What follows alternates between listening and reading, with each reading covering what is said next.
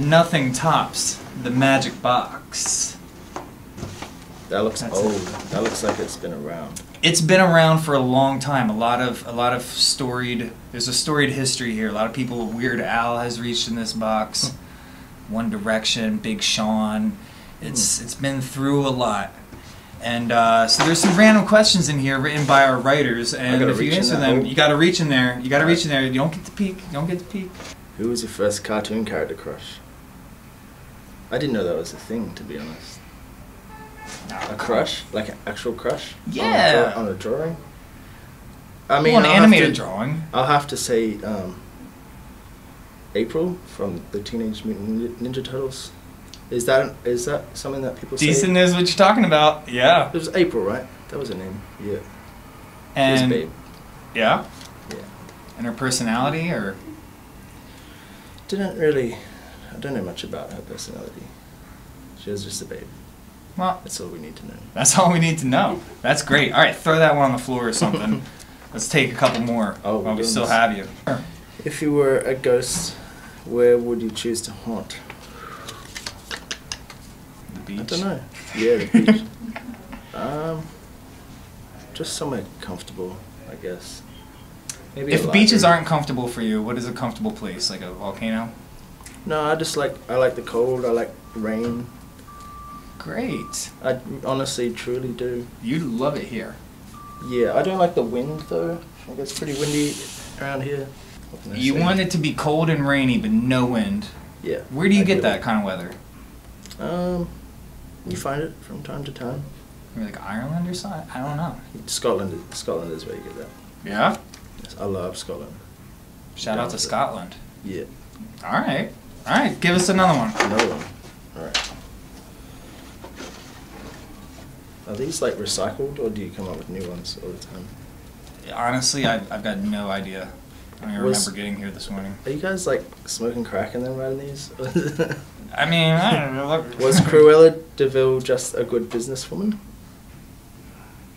I guess so, yeah. She was the puppies one, right? Yeah. She was the one trying to... She's trying to get those Dalmatians, I think, to make a jacket. Oh, no, she was bad.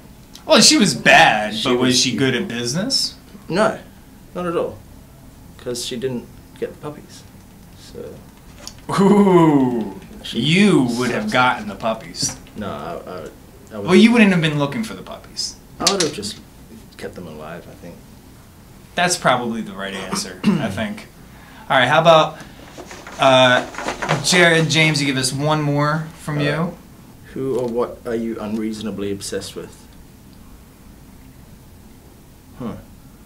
Unreasonably obsessed with drinking? Yeah, me too. No, Trust me. I'm just joking. Oh, me too. That's quite reasonable. It is great. I feel like I'm quite a reasonable human being. Well, don't focus on the unreasonable part. What is something that you're really into and people are like, man, he's really into that? Finding the best steak in whichever city I'm in. That's a thing for me. Finding the best steak? So far in the U.S., who's got the best steak? Oh, I don't want to say that now. I've had some good ones over in Brooklyn. There's a spot called Almason, is it called? It's like a Brazilian joint. Not really like. I love Brazilian steakhouse. Yeah. And they keep coming around. Yeah. Chopping off stuff until you turn over your card. Oh no, I order the actual steak there. Okay. It's delicious. It's not like a Brazilian barbecue. Oh, okay. But no, yeah, there's a lot of good steakhouses in New York that I like. But are they as good as in Australia? I'd say yeah.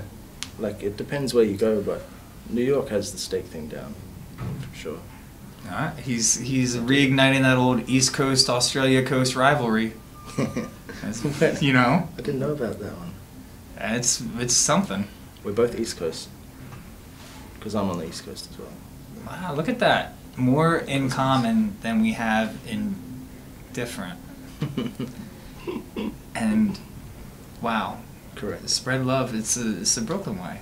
That's right. And spread steak. It's a Brooklyn way.